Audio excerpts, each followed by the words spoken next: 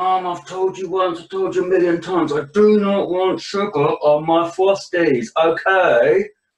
Oh, there you are. My name is Professor Farris. I am a historical professor at the library of my bedroom, as you can see behind me. And this is one in an occasional series of workshops debating some of the most pressing questions in history. Yes, indeed. This week's pressing question is the peculiar circumstances and results of the death of King Edward the Confessor on the 4th of January 1066. Now, you may recognize the date 1066, and it's not when England won the World Cup, because that would be silly, and that wouldn't be long enough ago, and anyway, I'm getting sidetracked. Moving on. So in 1066, Edward the Confessor, King of all of England, died. Normally, this would not create a problem. However, in this case, it does. And it does simply because Edward the Confessor died without having any children. There was nobody left to take over the crown of England, a newly formed country, which is not a good thing. Trust me on this. So, the Witan convenes. What is the Witan? The Witan was an Anglo-Saxon council of ealdormen and lords who would be tasked with choosing the new king of England. Normally, this would not be such a problem. However, in this case it was, mostly because there were not one or two, but four possible claimants to the English throne. So, who were these claimants and what were their claims? First was a young chap called Edgar the Atheling. Now, he was 10 years old, but he was a direct descendant of the very great Alfred the Great of England.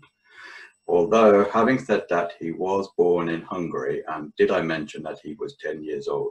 So, a bit young, not ideal, and the Witan were worried that by choosing a 10-year-old boy to become the new king, they would leave themselves open to attacks from the Vikings and the Normans.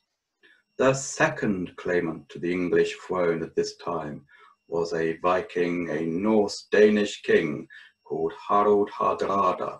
Now, in 1042, King Edward the Confessor, about whom we have already spoken, was deposed by such king. So Edward the Confessor became King of England in 1042 and stole the crown from, I have it on my notes here, bear with me.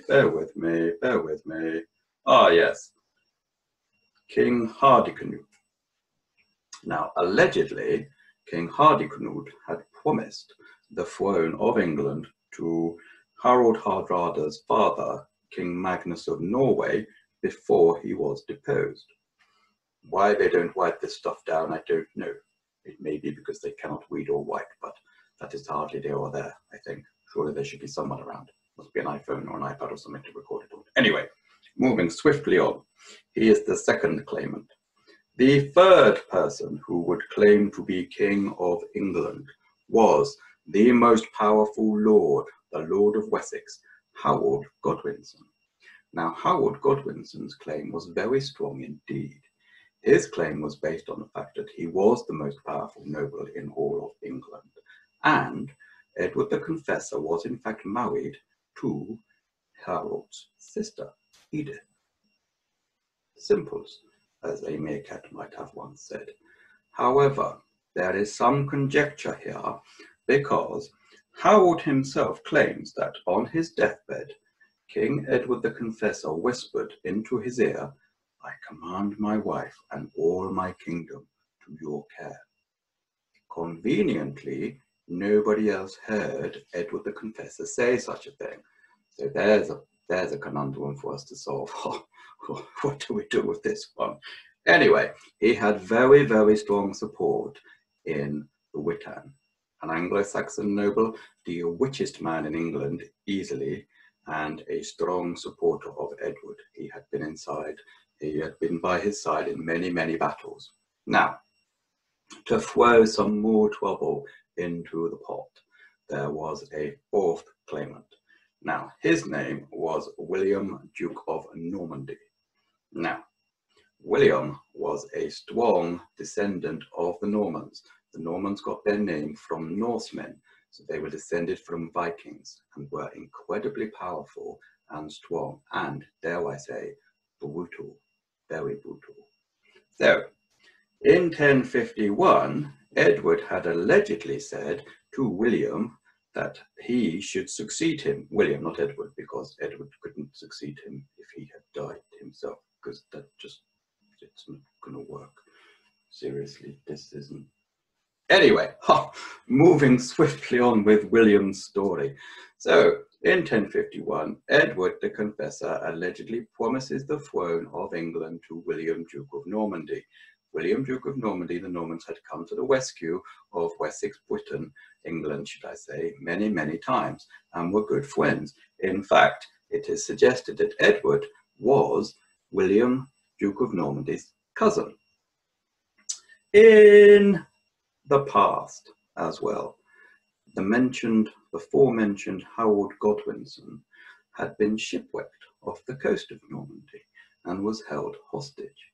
However, William, Duke of Normandy, rescued Harold and took him into his household, where they became, I understand, good friends. They went hunting, they fought many battles together, and Harold Godwinson himself promised that he would support William's claim to the throne of England to the extent that he swore an oath to support William on ancient Christian relics. Go figure. So, at this point, the Witan has a choice. Does it choose Edgar the Etheling? Does it choose Harold Hardrada? Does it choose Harold Godwinson? Or does it choose William, Duke of Normandy? What I would say is that William made an oath, and he said to his men that what we are not given, we will take. So, children, it is up to you. You need to decide who you think is best qualified to become the King of England. And I would like you to make a poster, a vote for poster, if you like, telling us why we should choose your particular candidate and what qualities they bring to the throne of England.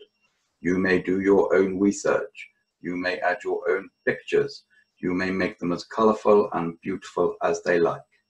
However, in next episode of Professor Farris's Historical Workshops, we will find out who, in fact, was chosen as King of England in 1066 and why this had such a ginormous impact on the history of Britain and our language and our food. And it will also explain why some English words are ridiculously difficult to spell.